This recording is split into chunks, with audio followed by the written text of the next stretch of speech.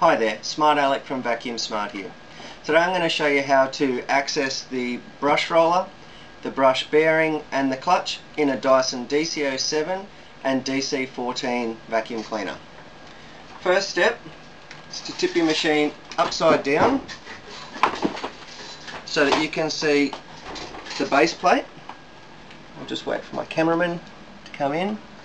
There are 3 lugs here that you need to turn 90 degrees, and this just comes away. Now this is going to fix a couple of fairly common problems. One is that the brush roller gets jammed and it creates a very loud ratchety noise, and the other one is that you get material caught in the bearings at the end of your brush, which can also slow the brush down, wear out the clutch, or create that same ratchet noise. Now I'm going to use a brush removal tool, but if you don't have one of these, it is possible to do this with a screwdriver. It's just much harder. So you lever the belt up and over our bridge here, and that allows the brush to come out fairly easily. And from here we can have a look. The ends just twist off like so, and you can have a look for any material in the end here and here. You're best to actually pop this drive shaft back in and tap until the bearing itself actually comes out, and just check that it rolls nice and smoothly. There's one on the other end as well. Take that out, and there it is. Now if your bearings are slow or a little bit rough, you're going to need to replace these. They're a size 625. Fairly commonly available from any bearing supplies place, or of course online retailers. Pop those 2 back in, and they go on and just sit to one side. When you hold the ends, it should be able to turn fairly easily like that. Now you take off the belt from the bridge, and what you have to do now is hold the front while you gently lever the back. If you can see what I'm doing here, I'm holding the front and levering up the back, and the same over here. Hold the front, lever up the back, and that allows this cover plate to lift out of the way. This gives you access to the clutch now. If I wanted to change this clutch out, the next step is to put a small flat blade screwdriver just behind this part here of your clutch assembly. Push that in and lever it out. Then while you hold that, turn the machine around and do the same part here. That will lift off. Now the clutch has got 3 screws, one here, one here, and one which is hidden by our U-bend. So you lift that up and it's down there. You'll need a number 15 Torx driver to get at these.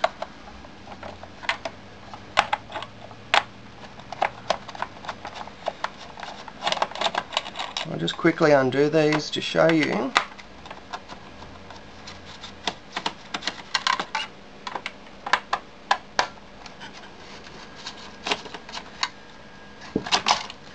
The plate comes off, and now you can see that the clutch to drive shaft belt goes from there to here. You need to unhook that and then use it to lift up the clutch assembly.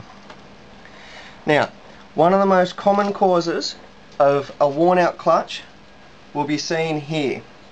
This white pulley often ends up with melted belt on it, and it will turn black and it won't run freely. If this is at all stiff or not rolling, it needs to be replaced completely. If this belt is much longer this belt can be replaced on its own. Fairly easy to put this back into place. You just line up your two holes here and here with your locators there and there, and it'll click into place. Pull your belt up and just test it that it runs freely, and again here, if that runs freely and this belt's in position, the clutch is installed properly. You'll need to note that this arm here lines up with the body here. That's what actually engages the belt when you lower the handle down. Now I'm going to quickly put this back together, but take your time when you're doing it, particularly the first time, so that you don't make mistakes and need to pull the job apart again.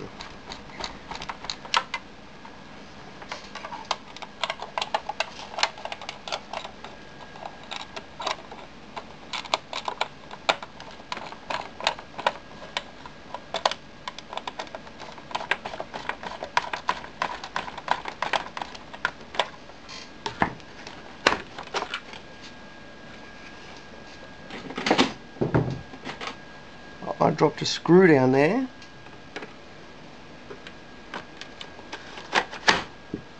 So I'm just going to grab that back.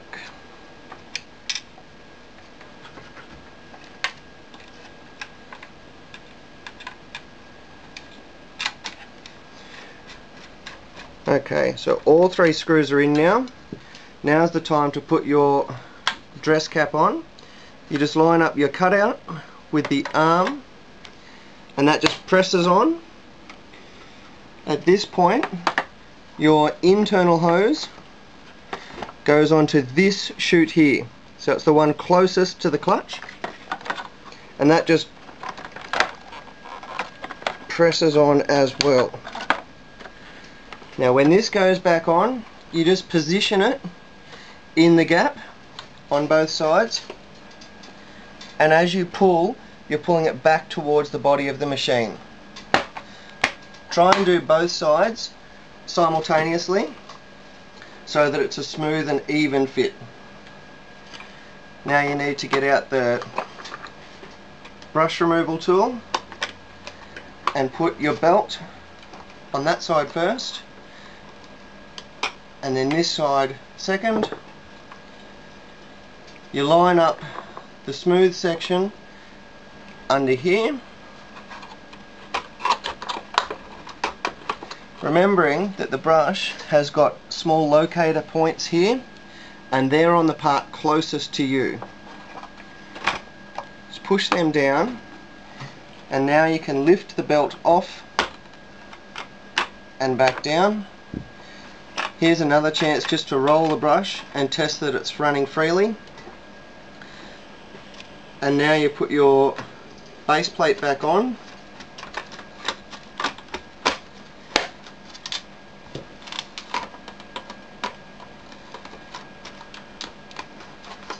Do up your screws. Don't forget to put your U-shaped bend back on, otherwise you won't have any suction in the upright position. That latches on. There you have it. A clutch removed and a brush roller checked on a DC14, but it also works on a DC07. That's another tip from Smart Alec for Vacuum Smart.